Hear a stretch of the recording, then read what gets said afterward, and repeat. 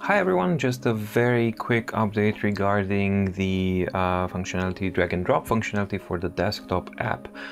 Since the video got released, I actually heard from a couple of users that it works for them, which triggered, of course, the possibility that somehow I got two corrupt installations at the same time, and actually on both of my computers. So I reinstalled on the laptop and it started working, and then I tried to reinstall on my desktop, but it continued not to work. But then I noticed what the problem was. My antivirus actually blocked a part of the uninstallation process, and for some reason it blocked it on both of them, but the reinstall process somehow worked on my laptop, but it didn't work on my desktop. So if you do get to have that problem of that kind of sort on Windows 10, of course, I think on Mac you won't have that issue. Here's what worked for me. So step one would be, and just to show it now, whoops, sorry, and to show that it now works, hopefully. Yes, so now it works properly as it should. Hooray!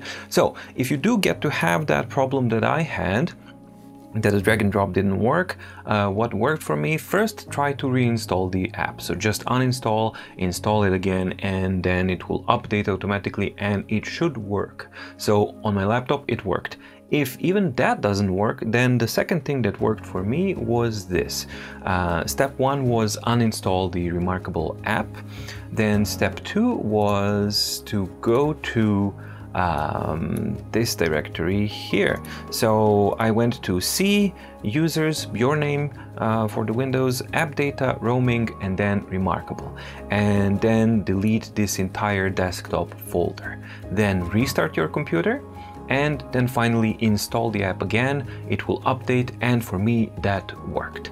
So it was a simple matter of, for some reason, corrupt installation. I really am inclined to believe that it was my antivirus that actually blocked the uninstallation or update process somehow.